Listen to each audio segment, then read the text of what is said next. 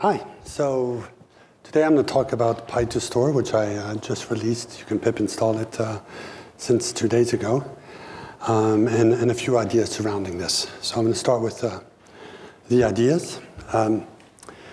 Here's my context for those people who think about prod code out there and performance and safety and all that. That's not what I'm focusing on right now. As the CTO of this startup, the two main problems I really had were adaptability and getting to a POC quite quickly. So literally, I would be coding on one side of the room and the CEO on the other side of the room with a small divider would be talking to clients, and I would sometimes hear him, I would say, promise things to clients, and I would literally change the way I code as I was listening to this meeting. Because I knew that would add something, and I needed to already adapt for it. So it's quite stressful, and even more stressful than that was all the boilerplate that was needed to get to the data to a point where you can model it, and then once you had a model, the boilerplate of actually deploying it and making it work for the client. The biggest thing of all, though, so I just talked about a POC, get quickly rolling out something so the client can actually see the work that you've done, but then something changes. Something always changes.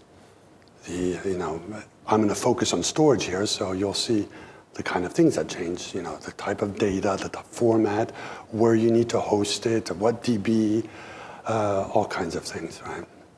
And so this is a bit of a story of the methods that I've developed for myself to be able to quickly adapt to these situations, which I thought first were just black magic, dangerous, don't do this at home.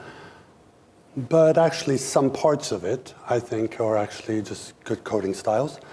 And I have had the okay now of, we sold last year, and I've had okay from our company now to spend half of my time on this for a year to package, let's say, these techniques and also make them open source.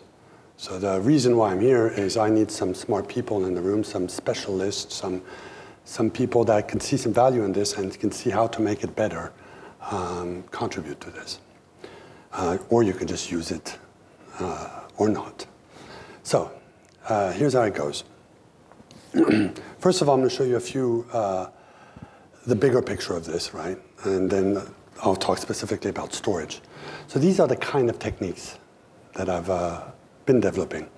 I have something, I want to get something else, and I need to make it, right? So let me give you two examples here. I have some code that does something, some functions, some classes, whatnot. Everything works on my computer, but now we need a front end for it, don't we? And for a front end, we need a front end to talk to the server, right? So you need an API for it, you need a web service for it. All right, so what do? Well, how I did it first is I called the web service guy. I have no clue of web service. I come from math. I just became a data scientist and a developer on the way. So I called the web service guy who's 10 hours away in Europe, and I explained what the algorithm does, and then he does it in PHP. And 2 weeks later, we have something. Terrible, terrible way of doing things. So I asked him to learn Python so that he could use my Python code, add the web service layer, and then we can get it, right? And that now takes a few days. But even that's not fast enough. So I learned how to do web services in Python, and it's a few hours. But still, a lot of boilerplate and a lot of mistakes in boilerplate. To me, boring things, that's where I make the biggest mistakes. So instead, one weekend, I tried something crazy. I said, what if I can do this automatically? And the first way I did it was a bit crazy, but after seeing what the security issues could be and all that, now we have something, and it's been running on prod for 3 years. And though most of the people said that's just, you shouldn't do that. Why? Because no one else has done it. Maybe they're right, but 3 years have shown that they're not yet right. We'll see at the end. So here's some quick actual pieces of code to do this. This one, by the way, is not what I was just talking about. but it's a lot more satisfying even because it actually has a front end to it, automatically generated. Take 3 functions or 100, like I've done with sklearn stuff. I have this big list, that's 1 line, and then do this with it. Say, this is what I want to deploy. You import your stuff. Get a convention, so I call raw style right here. Modify that convention possibly because you don't like exactly what it is. So here's an important point. Opinionated, but you can change as much of the opinion as you want. That's the way to make a framework more flexible, I guess. And then I just call this function, dispatch functions. Funcs tells me what I'm trying to do. Raw style tells me how. And there you go. And it actually works, and I get something absolutely horrendous because the convention has a raw CSS, but you can imagine making that a lot better, right? Define that whenever there's a list of things, you put it as a graph as a default, for example. So that's the kind of things I'm talking about. Here's an actual example to make a web service, right? And more complicated here, because it involves a class. You need to construct the class. You say what. There's more stuff to do, right? Here's how you can do it. It's literally just that, no matter how many functions. So now it takes me 2 seconds to deploy something because I just copy the function that I want, the method I want to expose, and there it's done. Yes, it's done once I build up enough of a vocabulary. But here's the deal here. What if I have a complex object or data frame or my own object, right? JSON just works with strings and numbers and, well, no, so I have to say, how do I represent this on the wire? And that's how I do it, right? I can do it name-based, type-based, a combination of both. I just construct a language to say that efficiently, again. And that's all it takes then. So the general principle of this is I get a source, right? And I try to go to a target. And the way it works, let me take an example of a function. I have that function. What does it have? The functionality. What else does it have? It has a name. Maybe I can use that to make my route. It has a signature, maybe with types in it, definitely with names of arguments. Maybe I can use that in my URL or JSON definition. It has a doc. Hey, maybe I can use that to describe it or transform that doc to make a documentation. Or maybe I can do even better, and this I haven't done yet, is I can just take all that stuff, make an open API specification, Swagger that is, and then point that stuff to my functions. And now, not only do I get this web service for free, but I also get 40 language binders. Someone can call it in C, someone can call it in Python, all that for free through doing this, right? So again, I have my constructs. I wrap it around with some kind of meta interface that's data-based that I can manipulate, and then I have some things to translate from one to another. And it works wonders for me. So again, I'm not talking prod until someone that is used to prod touches this. But I'm saying if you want to do a POC, do something fast and get things running, it's definitely a way. And if you want to enforce conventions in your developers, put the convention in this, and then they use this, and the convention is automatically enforced. Now, a little story about this. Raymond Hittinger mentioned this 7 plus or minus 2. I had this slide done before he's done that. So you know what it's about, and I don't have to say it, right? But I did insert a new slide because he did this before me. This is what it's about, new words to make computers easier to use. Raymond Hittinger of this morning, I should have put the time right there. So I'm going to try to go quickly here through naked code, right? The kind of thing. So you can see originally 2 days ago, I made a notebook. I was to do live code demo of some IoT thing where you can get some streams, store it, do stuff with it, and then, oh, suddenly you have to do things in the cloud. Suddenly you have to do that, and how you could do that easily. I changed my mind now, so now I'm just going to go through a few snapshots, right? The code doesn't matter. This is the long way. You got a stream, you want to store it. What do you have to do? You store it in local files. You have to define like how that looks like, a root folder, and some kind of template for where to do things. You have to make the directories of the folders on the way to the path, right? You have to also, when you read it, and you don't want to read the bytes, you put bytes down, but when you read it, you want to read it as a waveform, right? So some NumPy array of things. So you have to do that as well, right? By the way, from the stream, you get a session, a block, and a chunk. So basically, think session and block is a good way to timestamp the chunks of bytes that you're receiving. And so that's what you have. You have a session block, and under that session block, you want to put this chunk of data. Here, show print sessions. Here, store stream. You can see all the work that I've done before. I put it all together, and now I get something that stores it. And here I show that it works, but then I start doing a bunch of that all over the place. Hundreds of lines of codes, thousands of lines of codes, always with the same pattern. And I'm happy it works. And it's very easy to read in a sense, because everything is right there for you. Until this happens.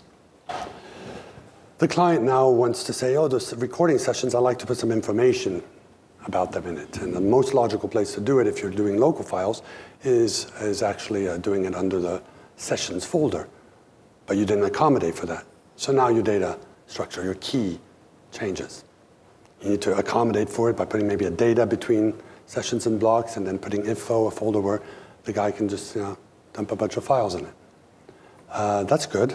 But everywhere where we're opening files and all that with certain file path, you have to change that. You will make mistakes. You will forget a place. You will have bugs. But you finish it off, and then something else comes up. Oh, now we actually have several sensors in our thing for the same, so at the same time, maybe it's like stereo and an accelerometer and temperature. So now you have to accommodate for that. Same story. And then it continues. Suddenly you say, oh, we need things in the cloud. But wait, not always on the cloud. We need on-prem, sometimes on the cloud, sometimes, and sometimes on-prem and sync to the cloud. Great. Again, change all your code and insert that cloud aspect to it. And it continues again, all kinds of databases. And then, some people come with different formats. They already have their data, and it's their own file structure. They give you an FTP address. They give you SSH, Dropbox link, etc. Well, here's my solution to it. Build something like this, right? So, I mean, you've seen these kind of patterns again and again. I would say people will think of ORMs. I think this is more of a DAO, data access object. But essentially, you say, look, I'm going to abstract out some operations I need from the actual database or the storage system, and then have some kind of way to translate the stuff coming in. And there you go. And the question comes, OK. So I started doing this. I said, OK, what operations should I choose? What operations are the most used, the most fundamental, and you can find it pretty much in any database or storage system, cloud, local. My choice, I think you would agree, is, I'm not sure yet, my choice is key value, right? Files, key value. Plenty of things, key value. So I'm going to focus on that. I'm going to focus on being able to say, store this value data in this key. Give me what's under that key, under that file, distinct files. Delete that key, and list them so I know what's there, and then I can get them and filter them and types of stuff. So no heavy indexing and all that, not yet, right? Just the fundamentals. So then the question, when I was starting to build this, is I need to find one consistent language for it, so then people can plug in their own language. They can call it what they want. They just have to override and say, I'm giving an alias. Again, reference to this morning. So what do I call it? So I looked through, and I realized that there was a lot of different names. Let's just take write, dump, sync. I actually started writing a scraper thinking that I could possibly get some kind of a count of what is the most used, and then I realized it was a bit ludicrous to do that. So I chose one, I think it was write and read, and started writing my code. And then I realized there's only one choice, actually. And I'll argue with anyone here, there's only one choice that makes sense in Python. And it's none of the things that people have been using. Only one choice for what I'm trying to do. And that's wait a minute, the dict interface, right? I mean, if, by the way, my biggest audience is the data scientists here, they write their code and it's all over the place. I would like to give them something that is simple, that they can use. They don't have to take care of all the DB complexity, and I can reuse it as much as I want. I mean, after the first 10 minutes of Python, they'll know a dict. This is the right choice for me. So I can do all the operations I want, plus, using an ABC, I can add some more. It contains, length, etc. Or length, I added myself there. So that's my choice. And I go on with it. So it looks something like this. So let's say you want to write a persistor, I don't know, to SQL. You need to write the init. That's usually the hardest part. Like, how am I going to translate SQL to key value? There's many ways. So you need to find it there. You need to do the URI, the passwords, everything to be able to access it. And now you have the object. And then you just have to say, well, how do you get item under that key value perspective in SQL? How do you set an item? How do you delete an item? And usually you can see there's a list of, I think, 10 persisters so far. You can do this with, they're not all well tested, but S3, local files, Dropbox link, Dropbox app, API, SQL, Postgres, ArangoDB, though it's not tested quite yet, DynamoDB. You have this, and they're all very simple except for the init. So that's the DBs you can switch, the persisters you can switch. How do you deal with the rest? The keys and the values. Values, serialization, right? Value in and out mapping, and for keys. And this is really, really important. You can do a lot more than I originally thought with by just doing key and value mapping. Getting a really fundamental persistor, and almost all the rest can be done with key value mapping. Even validation, you're not allowed to touch that. You want to talk in relative files instead of absolute files, you can do that. You want to translate something that's written like with pass into a dict for Mongo that says it's this key, you can do that. Everything can be done through here. So this is then what it looks like. All that horrible code we've seen before, a lot of it at least. You first define your store. 3 things. A persistor. You're taking local file persistor. And I can say plenty of things, but here the only thing I'm saying is this is my root folder. And I can write to anything underneath. That's my default here. Key map. Well, what does that relative path look like? And here, I don't know if you noticed, but I'm not only saying the format of the path, and that's the only things really that I'm counting in the store. I'm adding a .wav to it. But I'm also doing something to the block, right? Because it comes to me in one format, and I want to put a bunch of zeros in front, right, for whatever reason, right? So I can do that all in that one line right there, and plenty of other things. So by the way, when I switched, like before, from session block to a session data block, that's all I need to do. Change this part. Everything, all the code remains the same. Val map. Remember, I'm getting bytes inside, but then I want to get it out as a NumPy arrays. Oh, that's what I do right there, right? And the code behind that is a few lines only. And then there you go. I make my store, and I get on with work. And this is what it looks like. You can try it out. Try talking to your file system this way. Here, I already put stuff in it, and I'm looking at the 3 first ones, and getting the first key, getting the value, and I don't even print the value, sorry about that. Here I'm getting some microphone bytes out of my microphone, putting in 4 is my session, 20 is my block, and it will actually do that path for me. I'm not sure if this is the greatest. Oh yeah, so I'm putting in bytes by getting out the NumPy array. Anyway, and then I can play the sound, right? So it's a matter of this. This is code taken from the previous chunks that I showed you. So it's a matter of doing something like that or just doing that. I'd like to just pay attention to this right here. There's not one character here that is not focused on the only concern that it's need right here. If you put a path in there, that slash right there would already be a concern. That's not what you're doing. What are you doing here? You're taking this chunk and you're storing it in something that only depends on session and block. Slash already means that you're putting it in a file system or some string key, right? That's not going to be so in Mongo, perhaps. So exactly and only what you're doing is expressed right here.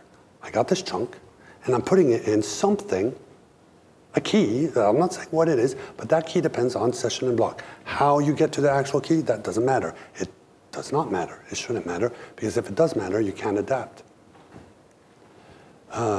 Or another example, I think, on the read right there, right? So I do all those operations, which I have to change later on, to that. Give me the stuff that's in session block. How? I don't know. But, in what format? In the format that I decided once and for all. And if I need to change that, I'll change that later. So, and then all the other things I said, change the persister and all that, I'm not even going to show you what it looks like when you have thousands of lines of code. It's between that and no lines of the logic code. Everywhere where your actual app works, you never touch it again. It's for this, right? You just touch the thing that makes a store, that defines a store, and you do something like that. Right, so here I don't, I just changed some path. I didn't change much, but you can change, you can put it on S3, on Mongo, and change everything you want. And I think that's all. What's the time for questions? Oh, no, that wasn't all. I wanted to say where this was going.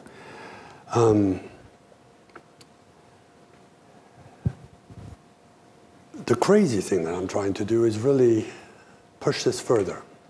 See how far I can push it. This, I'm pretty sure, is just a better way to do things. And I'm pretty sure you can put any safety and any even efficiency, when the efficiency matters, into this.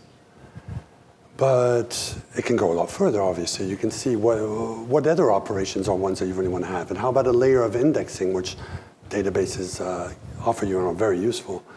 Where do you put that? How do you do that in a similar philosophy? And this is just storage. How do you do it for all the rest of the pipeline? Is it even possible? Well, I don't know if it's possible, but that's what I'm going to spend half of my time this year doing, trying to explore this and see if I can get closer to what I actually would like to have, which is a more efficient way to talk to a computer.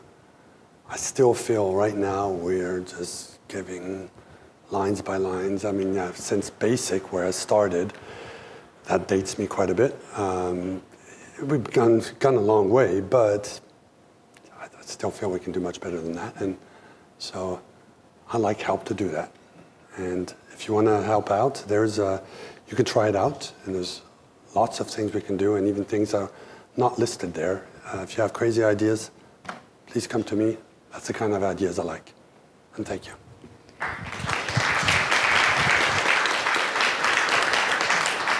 Does anyone have questions?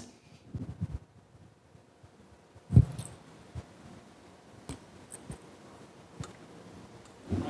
sort of new to Python, so it looks like you created a new type, and then you're able to index into it by using the array notation. Yeah, I've just created a type, but that subclass is, in this case, subclass is the dict interface, right? Uh-huh. So it's a type that, if you're new to Python, you already know or will know very soon. So just imagine you're storing things in a dict and write your code that way, but just change what the dict, how you make that dict, and it will talk to your file system, or it will talk to S3, or it will talk to whatever you accommodate for. Did you show the code that defines that class?